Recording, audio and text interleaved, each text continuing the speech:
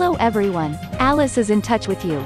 ConsenSys company, founded by Joseph Lubin, co-founder of Ethereum, launches an automated service for catching crypto's bad guys.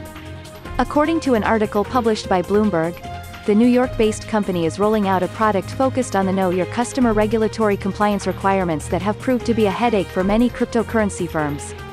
The service will analyze trades with tokens that were issued on the Ethereum network. You watched the fastest video news. See you later.